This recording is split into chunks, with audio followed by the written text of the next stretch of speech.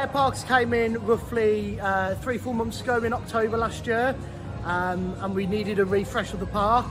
So they installed, as you can see behind me, the rugged interactive dodgeball DodgeAttack game. It's been brilliant since we've had it in the four months we've had it here. It reduces the amount of complaints we get from parents because it's less of a boisterous game. Our complaints have gone down massively. The amount of times we have to kick people off court has gone down, again because there used to be a lot of fighting, and it's just a bit of a more interactive game for everybody, including children and adults. And also all the children love it with their parents, and you get the parents lifting the kids up, and you look like they're having a really good time.